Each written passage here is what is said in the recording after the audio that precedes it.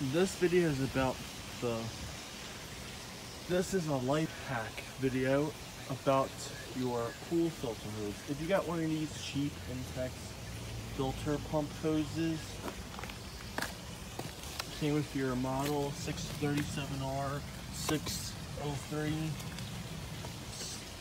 and your 330 gallons per hour, and it came with these type of hoses.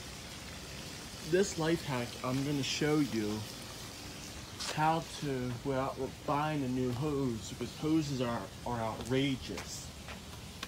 What you're going to do is, if you have tape, regular electrical tape or any type of tape that will work, duct tape, Flex Seal, you want to seal any little cracks to make it new.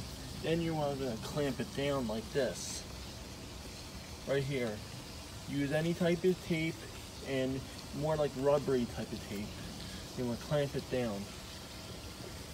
And that's how you're going to get your seal from your water, from the pool filter, your hose, if you got one of these type of hoses.